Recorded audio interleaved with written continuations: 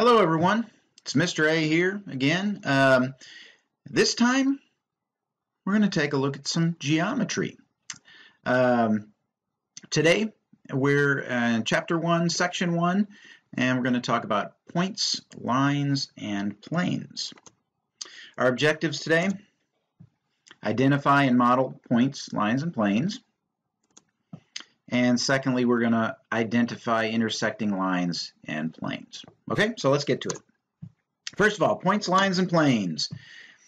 Here's kind of the overall thing here. We'll talk through this. First of all, if you notice up here, and I got to get used to this again. It's been a while since I've done this, but find my pen. Here it is. A point is just a location. Technically, it doesn't have a shape or a size.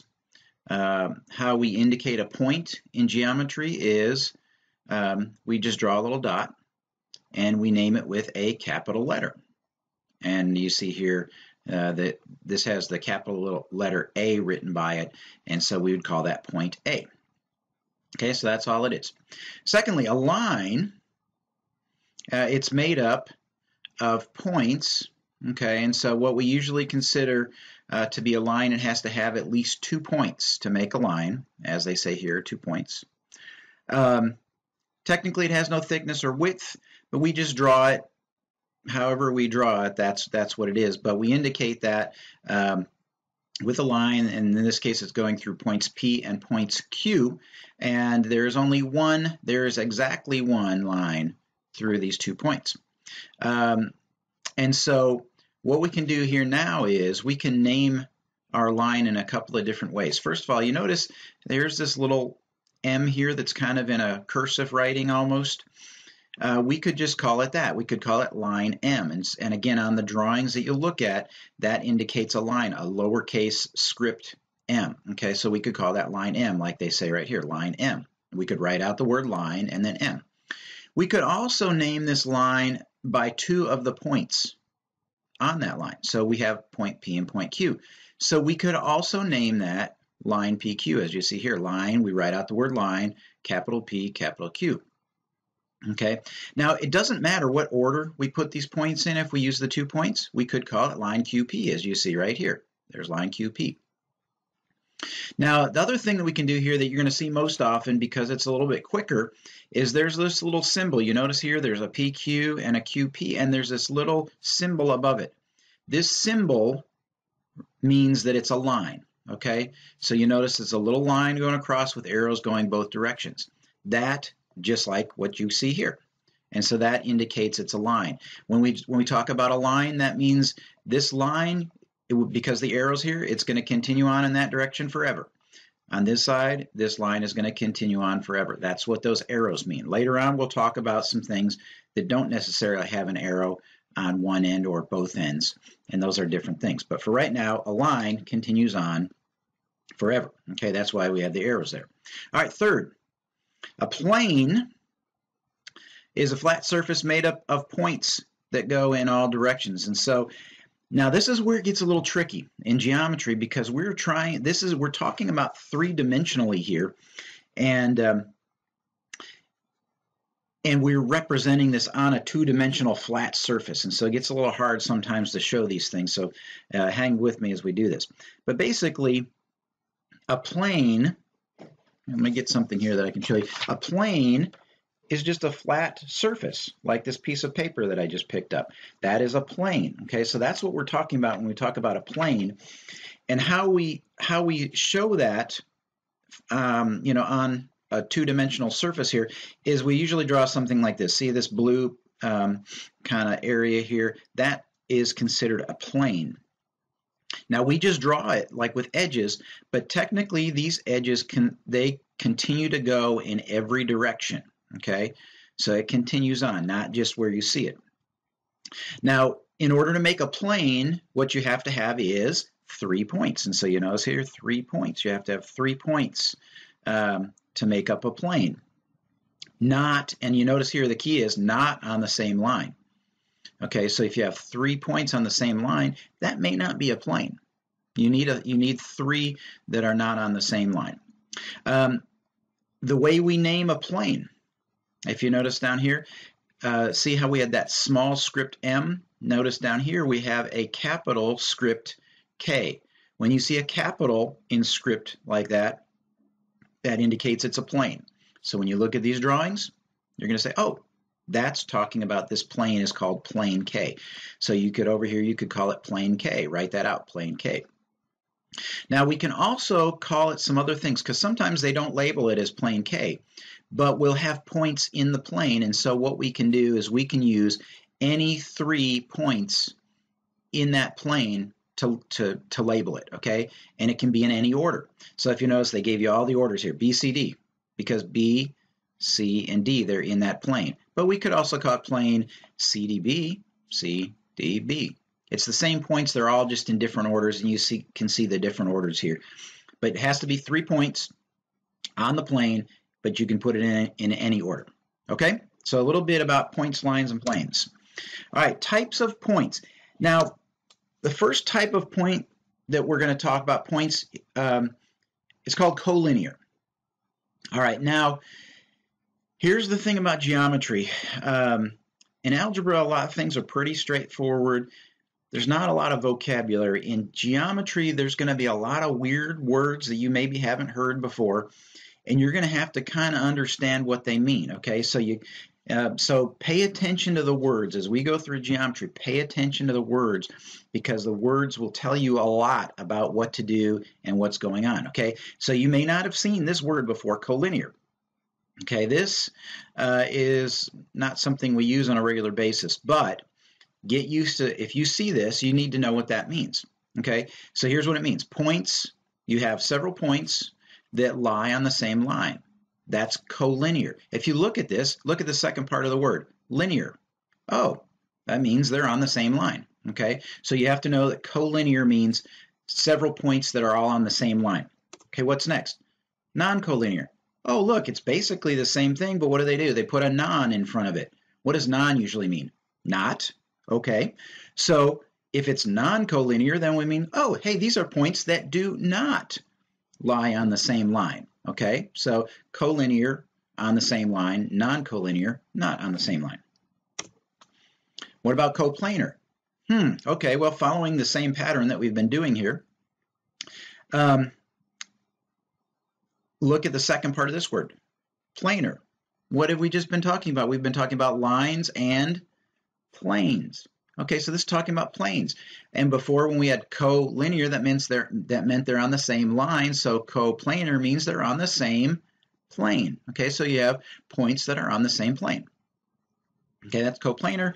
And then, of course, non-coplanar. Oh, again, here's this word non. And so what does that mean? These are points that do not lie in the same plane. Okay, so know these words. All right, moving on. All right, so number one. Example number one, let's take a look at this. Use the figure to name a line containing point K. Okay, so here's point K, and we want to name a line that contains that. Well, if you look here, there's this line drawn right here. Okay, well, how would we name that? Okay, we talked about a few ways that we could name that. First thing that we could do is, again, we could write out the word line, and then remember this little script A here? This belongs to the line. Okay, so we could call this line A. Okay, I'm going to try to line A. There we go. Notice here's a script B. We don't call it line B. This B refers to the plane. Okay, so we don't use that letter. We use line A. What else could we do?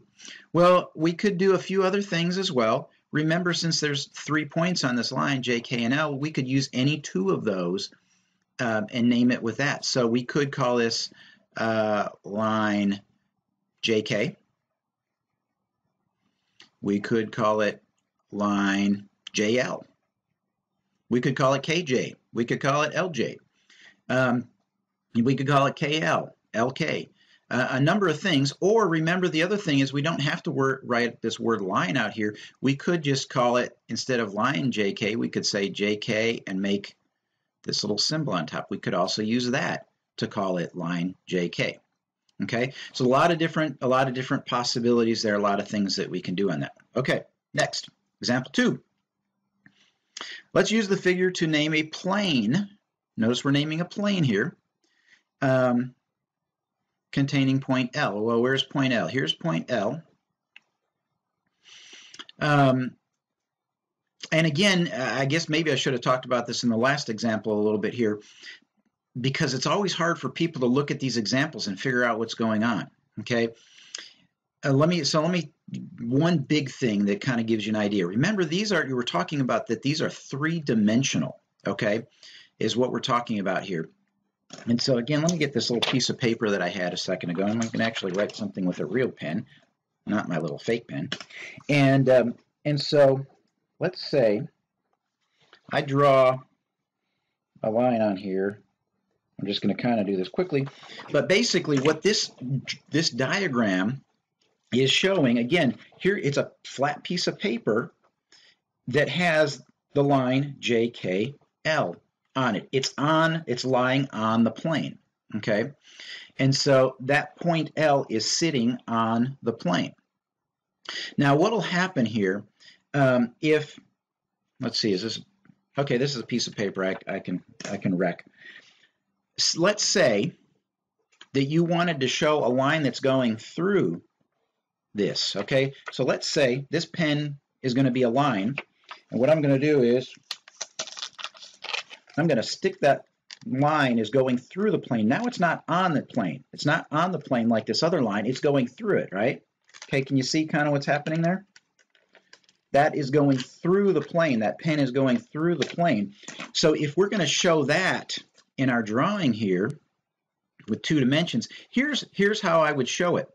I'm going to make another line here going down. Okay, I'm going to try to get that out of the way. And then at this point here, let's see, I'm going to call this point, what do we got? JKLMN. I'm going to call it N. Boy, that's going to bother me if that keeps doing that. And then I'm going to make a dotted line down here. And then out here, it's going to be solid again. Okay, so what does this show? The key is this dotted line. The dotted line means that you can't see the line because it's behind the plane. It went through it. So this line here, I'm going to put another point down here so I know what to call it. We had N and P. Okay, so line NP is going through the plane. It's not sitting on the plane, it's going through it. So this point P down here is not on the plane, it's below it. Okay, so that's a key to looking at these diagrams. Whenever you see this dotted line, that means it's not on the plane, it's going through that. And you see the solid part you see on this side of the plane, and the dotted part you see is below it. It's kind of hidden. Okay, so just a little side note here. But getting back to our problem, name a plane containing point L. So point L is sitting on the plane. So what could we call this plane? If you remember before, we could use the script B. So plane, we could call it plane B. But we could also call it several other things. We could call it any 3 non-collinear points you can use to name a plane. So I could not call this plane JKL because they're collinear. They're in the same line, because there could be a lot of other planes that have those 3 points in it. So I have to use 3 points that do not lie on the same line. So I could say JKM. I could call this JKM. I could call it whatever else, plane KLM. That might work. Those aren't on the same line. Or again, it doesn't matter. You could call this one MLK or KMJ. But basically, you cannot use JK and L would be the combinations that you could not use. I guess technically, since I added this point N here, you could use that too. If I added that, you could say JKN. Those are not on the same line. Now, what you could not do, notice I added P down here, you couldn't say JKP because P is not on this plane, so you could not use that combination. Okay? Example 3. Couple of examples here that we're going to do real quickly. Just something in the real world and what you would call them, a line, a plane, a point. So if we're talking about a geometric shape here, talking about a 10 by 12 patio, okay, so remember that's going to be something maybe like this.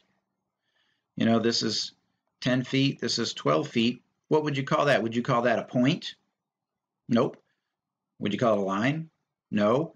What is this? It's a flat surface. You would call this a plane. Okay? So think about real world things and the shapes that's with what we're talking about here. All right, so next thing is a button on a table. Well, you got a table. I'll try to draw it best I can here. So you have a tabletop with some legs here. Remember the dotted line? Because you can't see that back there. There's a table, more or less. I'm not an artist. But on this table, there's a little button. So what would you call that button? Did you say a point? Excellent. Okay, that is a point. And technically, you could say that's a point that is on a plane. So it is a point that's sitting on a plane, more specifically. So that is a point. Yes, good. All right, intersection of lines and planes. Okay, so the intersection of two or more geometric figures, it's the set of points that they have in common. Okay, so it's basically where those two things cross each other. Okay, so two lines, we talk about two lines, they'll intersect in a point. So an example of that, I'll just draw a few examples here. So here's a line, and here's a line. All right, so they intersect, they cross. Where do they cross? They cross right here, right in the middle here. We'll call that point Q. How about? That's point Q. Okay, so this is an example of two lines that intersect. Where do they intersect? Just at one point. Okay, a line and a plane. Okay, so let's see what that would typically look like. Here's a plane, more or less. And remember before my drawing there with the solid dotted line, so here's a solid line going down, and then it's dotted and then comes through again. Okay, so here's a plane, and here's the point. I'm going to have to try to fix that in future videos. So it's going through. Remember my example? The pen going through? This is what it is. That's what's happening right there. And so where do they intersect? Where do they cross? Again, right at a point. We'll call this point B. Okay, so that would be intersecting in a point B. I guess technically, you know, like we did before in that last example, you could have a line that's sitting on the plane, and then the intersection of that would be the whole entire line. So there are some other possibilities there as well. And then lastly, the last thing we'll talk about here, two planes. This one's a little bit harder, probably at least harder to draw. I'm going to do the best I can here. So let's say you have one plane that goes like this. Ooh, you know what I'm going to try to do? Now I want this to come up, and I'm going to change the color. So let's change it to that. Okay, so now I'm going to draw another, try to draw another one here as best I can. This might be a little hard, but